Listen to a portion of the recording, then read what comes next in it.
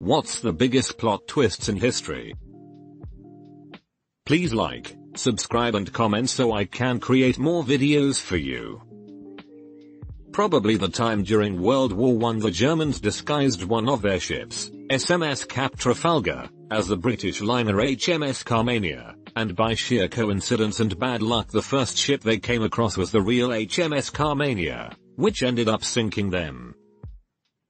A diplomat fucked up because he was tired and caused the massing at the Berlin Wall the night it came down. Gunter Schabowski was an East German diplomat who had just come back from Poland that night and was tired and overwhelmed.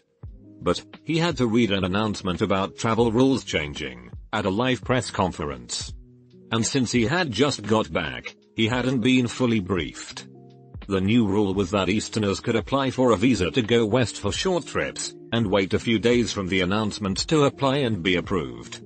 The announcement was in clunky language and started by saying stuff like liberalization of travel rules, blah blah, can now visit the West, blah blah. Schabowski was reading this for the first time on the air, live. A journalist asked, so when does this, start wanting to look prepared? Schabowski said, immediately, now, one applies at the border stations. This, of course, spread fast and caused people to mass at the wall, asking to go. There had been important protests before, but nothing in these numbers. Then, a border guard at the wall was preoccupied because he might have cancer and was waiting for his results. So, he didn't care enough about his job to stop people and opened the first gate. Crazy to think how such small coincidences cause 180-degree changes in the world. The head executioner during the French Revolution, Charles-Henri Sanson, was the first executioner to use the guillotine.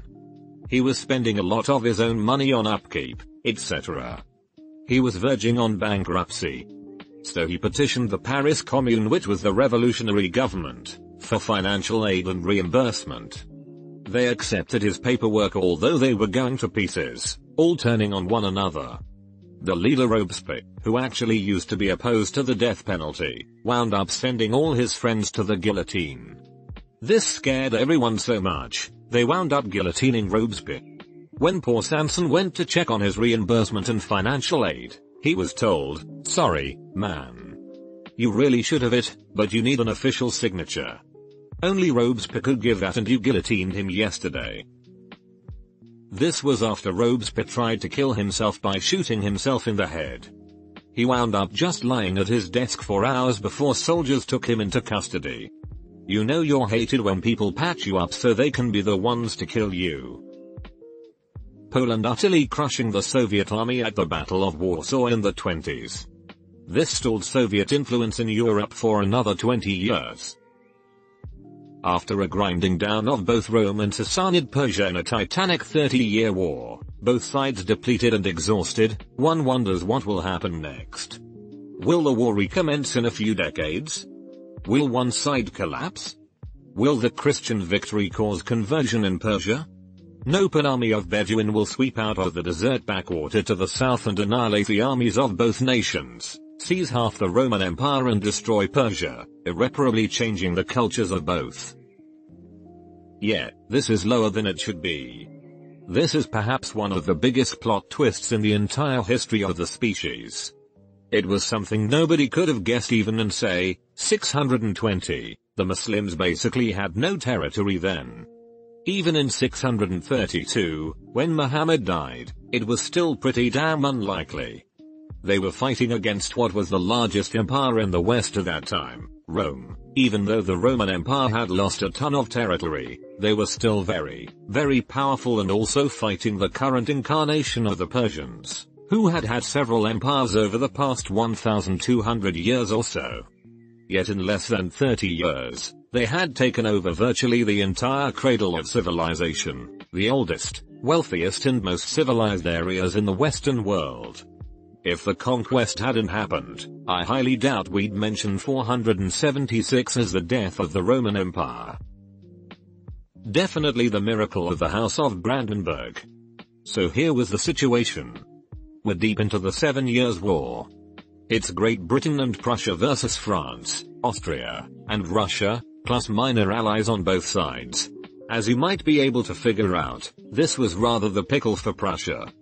There was, if I recall, only 1 or 2 British armies on the entire mainland, and those were more concerned with defending Hanover, a dynastic possession, than helping their allies with actual troops rather than money. So Prussia, the smallest and weakest great power at the time, had to face off against Russia and Austria all by itself. Incredibly, they managed to do so for 5 years. But the cost had become very high. They lost, according to Wikipedia, 120 generals, 1,500 officers, out of 5,500, and over 100,000 men. In short, despite Frederick the Great's generalship, they were completely exhausted. Cue the most bullshit event in history. The Russian Empress Elizabeth, a daughter of Peter the Great, died suddenly. And her heir was Peter III, her German-born nephew from her sister Anna. And this guy was Frederick the Great's biggest fanboy ever.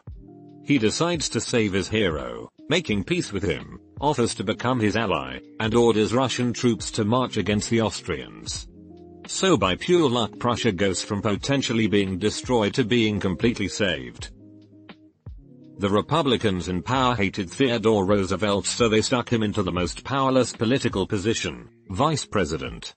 Then McKinley got himself assassinated and made Roosevelt the most powerful man in the country instantly, and bringing in all kinds of reforms and change in the country domestically and internationally. Napoleon returning to France in 1815. To make a long story short, Napoleon invades Russia in 1812 and fails miserably, and the Sixth Coalition chases him all the way back to Paris, where they force him to abdicate the throne, and they exile him to the island of Elba near Italy with 1,000 of his old guard, his most elite soldiers, in 1814. Napoleon is there for a few months before he escapes with all 1,000 of his old guard and returns to France in 1815. But that wasn't even the best part. The King of France sent an army to arrest Napoleon, but amazingly the army joined Napoleon and marched to Paris with it. And it didn't just happen once either, every army the king sent ended up joining Napoleon, so he was able to reclaim the throne of France without firing a shot. Killing Julius Caesar because no one wanted an emperor.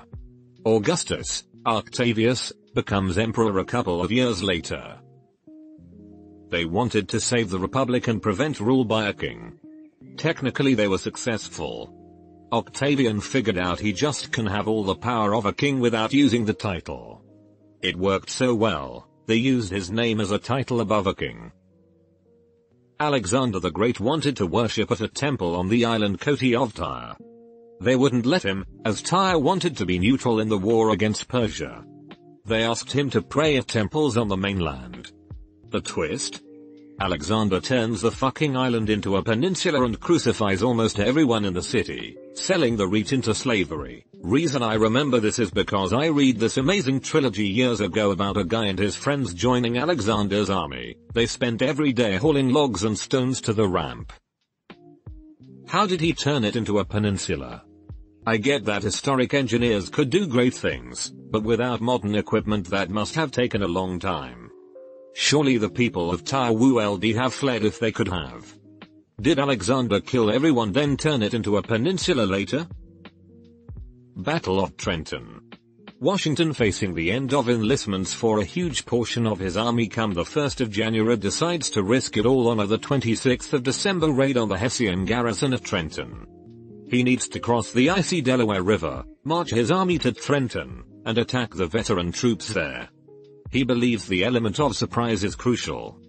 Unfortunately, loyalist spies have warned the commander of the garrison of the date and time of the attack.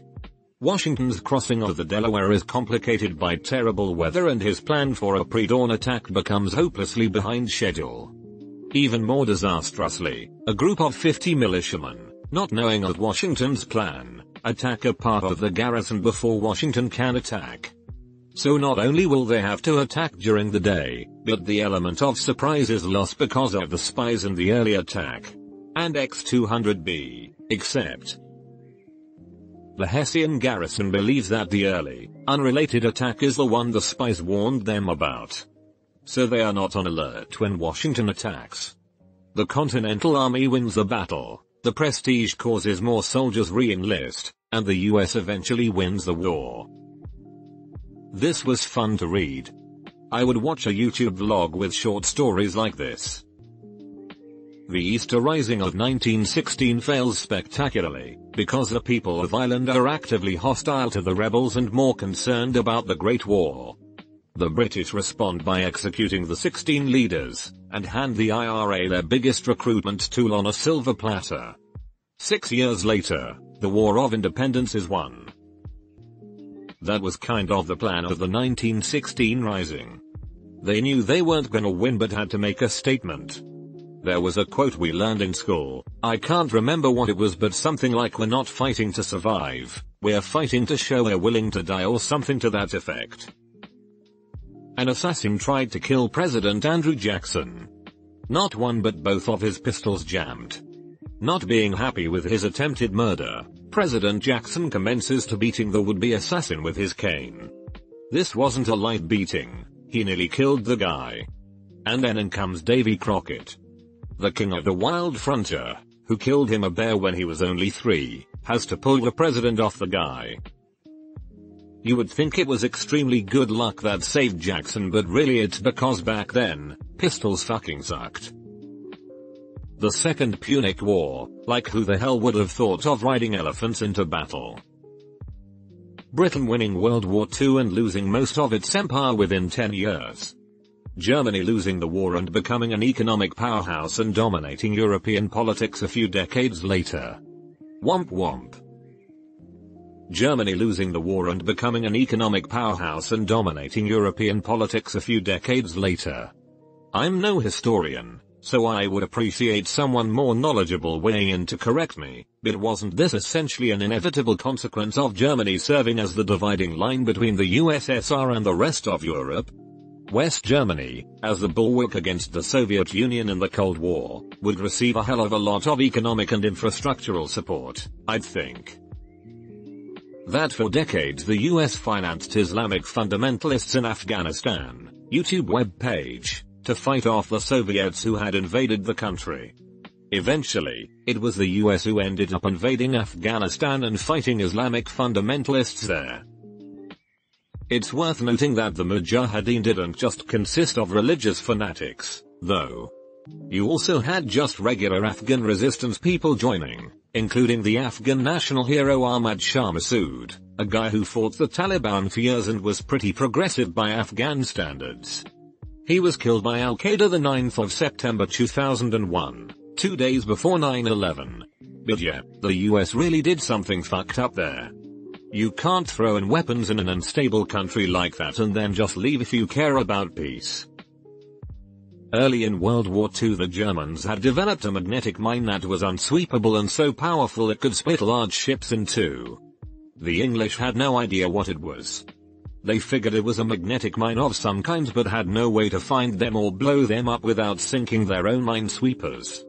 They were literally helpless and these mines were sinking a ton. England obviously pretty heavily relies on imported food, so this is a huge deal. Then, just about a week after they went into real panic mode, a German aircraft dropped a mine on land right outside of London. No big deal, the mines were supposed to detonate if they were at all tampered with. Only problem? The aircrew that dropped the mine had forgotten to arm it before dropping it. So a German aircrew literally dropped what was possibly the Germans' best chance to force England to negotiate on their enemy's doorstep. The English figured out how to set the mines off without touching them and later how to make their ships undetected by the mines. The Roman Emperor endorsing Christianity. Never would have seen that one coming. The persecution of Christians during 3 centuries ended with the conversion of the Emperor Constantine. Christianity became the official religion of the Roman Empire. Theodosius I made the official religion. Constantine only made it no longer illegal. Theodosius came emperor 12 emperors and 30 years after. He was also the last emperor of a united Roman Empire. Pope is forced out of Rome. Pope seeks help of Robert Guiscard, a Norman Reed, recent Viking, who laid claim to Apulia in Italy. Guiscard succeeds in capturing Rome. His soldiers continue to drain Roman coffers. Pope is asked to send him away. Guiscard sacks the city, hard. Romans so pissed that they exile Pope and he has to flee under the protection of Robert Guiscard. Nazi Germany forming a pact with USSR at the start of World War II, and a second plot twist is Nazi Germany then attacking USSR a few years later. Between Riss and the Germans not attacking Dunkirk, World War II could have been a lot longer and a lot different. Genghis Khan sends a large trading caravan to Khwarezmia, in the Middle East. The local governor decides to arrest the whole lot of them and sentence them to death. An exceptionally poor idea. Genghis was seeking a potential alliance at the time. Genghis responds by sending a few ambassadors to meet the Shah and ask for the caravan's release. The Shah beheaded one of them and sent the others back with their heads shaved, a grave insult to the Khan. 2 years later, there was no Khwarezmian Empire. England and France. England became France when France's rulers emigrated to England, took over, and lost their holdings in France. Viking Age and William the Conqueror? Because those French weren't even really Franks, they were Normans who had previously come as Viking raiders from Scandinavia. Wild time. Probably not the biggest, but the recent one was those people raising like $400,000 for the homeless vet who gave the girl gas money, and then it turning out to be a whole scam. And the homeless guy turned on the couple turned on each other, and all of them have been arrested for fraud and whatnot. US losing in Vietnam while using their military. Eventually, US won in Vietnam while using Levy, McDonald's, and Nike. Trump winning the election after liberals considered his campaign a joke at the beginning. I'm a liberal who thought it was a joke BTW. People are so used to Trump now that we forget how insane that election night was. Both sides thought he was a joke and everything he said and did during the election came out negative. Really rattled the media establishment though. From the perspective of the Japanese. USA dropping 2 atomic bombs on popular cities. The amount of power these things contained were just unimaginable at the time. Maybe not a plot twist but more of an escalation to a level never thought possible. The crazy thing is the first country to get nuked was the USA. It nuked itself for a test. Courtesy of Yuyofuma Jojo. At the start of the Cold War, Henry Murray developed a personality profiling test to crack Soviet spies with psychological warfare and select which US spies are ready to be sent out into the field. As part of Project MKUltra, he began experimenting on Harvard sophomores. He set one student as the control, after he proved to be a completely predictable conformist, and named him Lawful. Long story short, the latter half of the experiment involved having the student prepare an essay on his core beliefs as a person for a friendly debate. Instead, Murray had an aggressive interrogator come in and basically tear his beliefs to pieces, mocking everything he stood for, and systematically picking apart every line in the essay to see what it took to get him to react. But he didn't. It just broke him, made him into a mess of a person and left him having to pull his whole life back together again.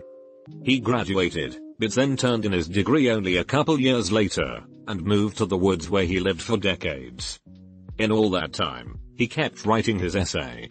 And slowly, he became so sure of his beliefs, so convinced that they were right, that he thought that if the nation didn't read it, we would be irreparably lost as a society. So, he set out to make sure that everyone heard what he had to say, and sure enough, Lawful's Industrial Society and Its Future has become one of the most well-known essays written in the last century. In fact, you've probably read some of it. Although, you probably know it better as the Unabomber Manifesto. Edit, holy cow, thanks for the gold stranger. The 101st Airborne Division being surrounded at Bastogne by German forces, refusing the offer of surrender and fighting their way out after General McAuliffe responded to the request for surrender with nuts. Nuts, the general's word echoes clear. Nuts, the Nazis shall hear. During the Korean War the Marines' morale was at an all-time high despite the freezing weather and low supplies of food. Then the unthinkable happened. As the US was kicking ass, they decided to continue advancing north on the Korean peninsula when the Chinese surprised attacked them. The Marines easily won the battle and the general commanded the invasion to continue. It was at this time the Chinese were hiking in the mountains around the Marines, undetected, completely surrounding them. This left the Marines completely trapped with only one road back to safety. They couldn't even fight back because they were so fatigued. The Marines said all they could do was walk while being fired at, and every so often you heard a scream. This was the turning point of the war.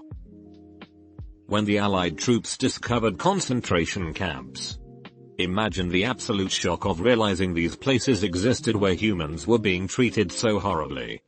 I think Band of Brothers did a great job showing this. JFK and Hitler's girlfriend Inga Avad might have ended up in marriage if his father approved of her. His father didn't like how she was already married and that she might be a Nazi spy. Japan committing atrocities equally as disgusting and sometimes worse than the Nazis and getting away with it scot-free. They refused to even acknowledge several events that were well documented by various individuals of other nations in China and other Asian countries. Oh, tell that to my history professor. He was always arguing that Nazi Germany was way worse than Japan, even after hearing multiple students talk about the amount of deaths and rapes in China that were in larger number than Jew deaths. I dunno, maybe he is just an old man that does not accept what really happened. Everyone thinks humans are going to destroy the Earth, but they will find that the Earth is much better at destroying humans. Humanity is a fart in the wind compared to Earth. People don't seem to get just how powerful natural disasters are. Lyndon Johnson. He was an absolute buller as Senate Majority Leader, just a force of nature. He lost the Democratic presidential primary to JFK, and was eventually asked to be VP, so he could deliver the South, not because the JFK team liked him. So LBJ had to decide, should he give up his seat of power in the Senate, just to hopefully gain a foothold into the executive branch, and hopefully use his VP slot to propel him to the presidency eventually? LBJ decided power is where power goes, and wanted to be standing next to Kennedy in the Oval Office. So he took the VP job, gave up his role as Senate Majority Leader. And after he delivered the South in the general election, he was pretty much immediately cast aside by Team Kennedy. He wasn't groomed to be JFK's successor, quite the opposite, he was frozen out of all major policy initiatives. Sent him to perform small meet and greets and minor ceremonial functions, that's pretty much it. He was barely in the room for the Cuban Missile Crisis. They made no secret of laughing at him at social functions, saying he was a rube from Texas, openly calling him Uncle Cornpone. In particular, Attorney General Bobby Kennedy hated LBJ. They had one of the great blood feuds of American political history, just a litany of petty and demeaning shit thrown at LBJ. And there wasn't a damn thing LBJ could do about it. To make matters worse, LBJ had some legal troubles. There were some investigations into his money, a few damning news articles on the verge of being published. Team Kennedy didn't think they needed LBJ to win re-election, and were on the verge of dumping him from the ticket. LBJ was on the verge, maybe days or weeks away of being completely washed out of politics and probably arrested. And then Kennedy is assassinated. And in an instant, the power dynamic between LBJ and Team Kennedy completely and utterly flipped.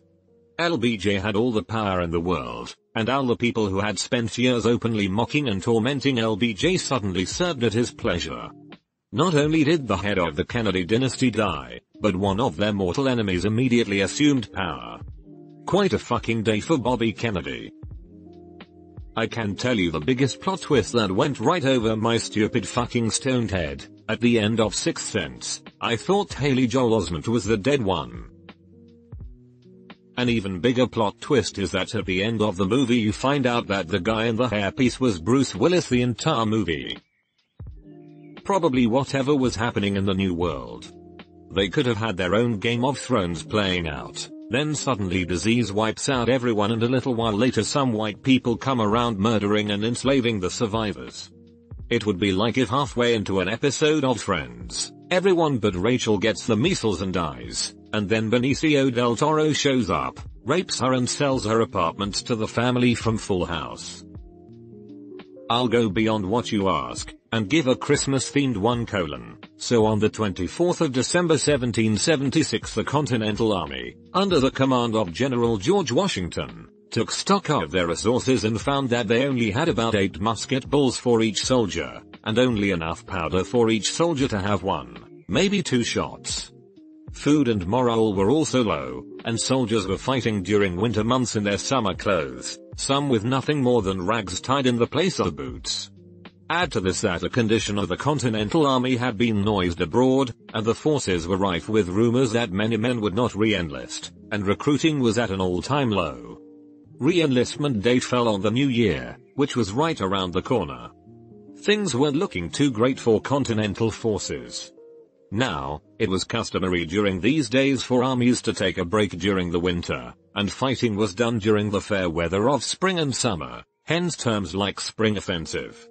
The Continental Army had already set a precedent for refusing to follow this unwritten code of military conduct, and British troops would have been on guard. Now, instead of British forces, Hessian mercenaries had been hired to control the New Jersey township of Trenton and its surrounding area, and they weren't so keen to this development, so of course they felt comfortable as they opted to celebrate their Christmas as normal, with feasting, drinking and reveling going late into the night, during which time Washington was able to move his armies across the Delaware River. A small band of American scouts prematurely attacked one small section of Trenton, but instead of tipping the Continental Army's hand, it worked to their advantage. There had been some intelligence gathered that the Continental Army may be up to trouble, and this small attack was written off as the very thing that warning had been about. This put the Hessian forces at ease.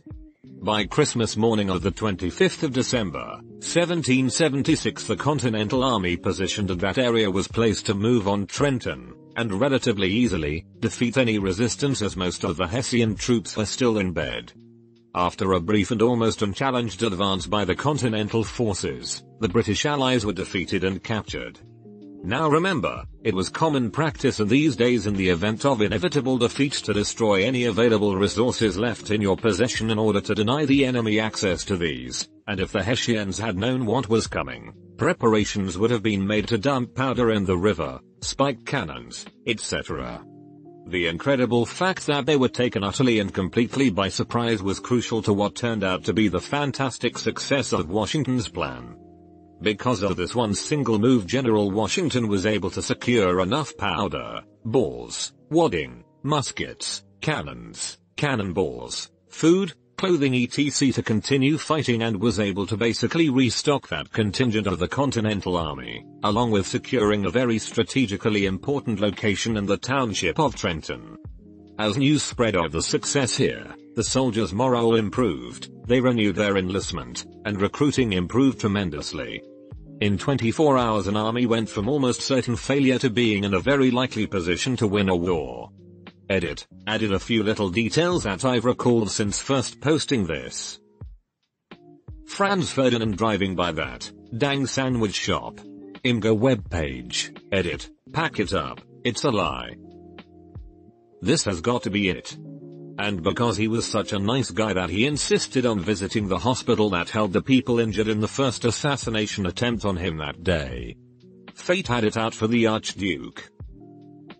Nothing, never, nowhere, then suddenly everything everywhere all at once. It's been so everywhere you don't need a where. You don't need a when. That's how every it gets. I don't know about the biggest ever in history, but I can think of a good one I saw myself.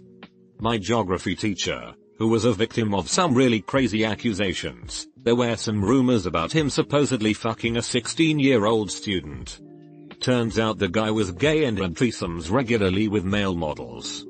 Also, he was happily married with one. Apparently, the girl made the rumor up because she had a crush on him and it got out of hand. She confessed it later, but it was kinda too late, since everybody was already attacking him. Actually feel bad for him, he was a genuinely nice guy, and an excellent teacher. He didn't deserve to pass through that. And he had some epic pecs, no homo. Edit, words, edit, guys, thanks for the updates. The part where the mud with the amino acid soup got hit by lightning and some years later started thinking and wound up making spaceships. In 1274 and Kublai Khan has run out of China to conquer, so now he's going to conquer Japan.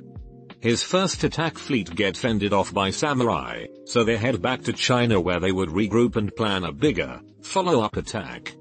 On the way back to China the fleet gets sunk by a typhoon. It's 1281 and Kublai Khan is back. What does he want? Japan. When does he want it? 1281, I already told you that. He launches the second biggest naval invasion the world will have ever seen, as of 2018. First biggest, D-Day, and come to find out, the Japanese have blocked their beaches off with seawalls. He trolls around the coast of Japan looking for a place to land, and continues to do so right up until the day the fleet gets destroyed by a second typhoon. Those typhoons' names? Kamikaze. That Irish platoon who fought off 10,000 rebels during the Congo Civil War and during the 1960s, and on top of that the Irish were bombed, shot at, artillery and airstrike, not a single person died, they surrendered because they ran out of ammunition. Siege of Jardouville. The First Crusade actually working. Why? Because when they sent out news of a crusade, a priest got a bunch of peasants riled up for the crusade, so they went on the crusade early with no food or organization. This failed so spectacularly that the Ottomans were still laughing when the real knights got together for the crusade. Oil companies did initial research suggesting climate change, then deny climate change, yet also engineer their offshore oil rigs to withstand the effects of climate change. Plastic revolutionized everything from medical procedures to art supplies. There are so many things we do every day that would not be possible without plastic. Or at least would be much more time consuming and difficult. Fast forward 50 or so years and the stuff is literally killing the planet at an alarming rate. I think Battle of Stalingrad was a huge turning point. It depleted and exhausted the Germans. Hitler lost his shit and resources. Allies were able to plan invasion due to Germans not cleaning up their mess in Russian theater. If Stalingrad had fallen, Hitler would secure Caucasus region and Russian oil fields, capture ME and push Allies out of Africa. Without Eastern Front, the west coast of France would be fortified with sea defenses and Britain shore would collapse under constant air bombardment and rockets. When as an 8-year-old I learned that the iconic little swordsman in a green tunic wasn't actually Zelda and instead was named Link. Zelda was just the princess who needs to be saved. Not just a major plot twist in history, but a top 10 anime betrayal. Hitler was a major factor to most of our technological and medical advancements. Without